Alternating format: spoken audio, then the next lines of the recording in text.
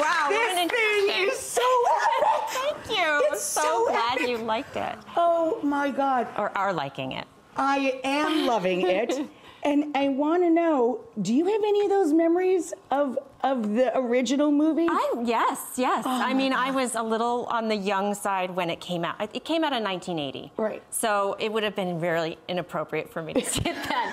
But I do remember seeing it a little. I was still young, and it was a strange movie. You know, I'd never seen anything like it, right? Yeah, and it was like the fashion and. And it was moving, but it was still moving in a weird way. Yes, you know, it was very emotional. It had a kind of, I mean, yes, the character is a gigolo, but it had this kind of lonely vibe in it. And anyway,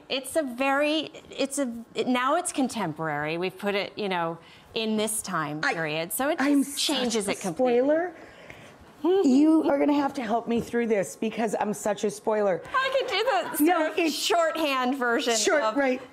He's been in prison for 15 years, so he goes in 2006 for a crime he didn't commit, for murder he didn't commit. So he's been set up for murder. He comes out in the present day, and does he go back to work? What does he do? The landscape of this. That's all in like the first completely. minute. And John Bernthal, is that how you say his name? I always add an extra syllable, Bernthal. I'm such a geek for him. I told her. This was like watching a final at the U.S. Open or something. It was so good. You're the best. It was so good. Yeah, he was fantastic to work with. What was and the a great experience partner. like? I mean, it was interesting because we shot the pilot during like the deep COVID time. So, you know, it was it was strange to be on set. It was strange to be doing this kind of material, which had so much intimacy. I was just going to say, to do something so intimate and powerful, emotionally, really hard work. It was, but we were during a time where everybody's detached. Yes, and it was nice to just be back at work with such wonderful Rosie O'Donnell, Wayne Brady, like all this. Rosie O'Donnell is outrageous. She's amazing. I mean, just fantastic actors. So fantastic in this. And to know that you guys did that during COVID, it trips me out. You know what I mean? Yeah, because it was very strange. It was when we were all so far apart.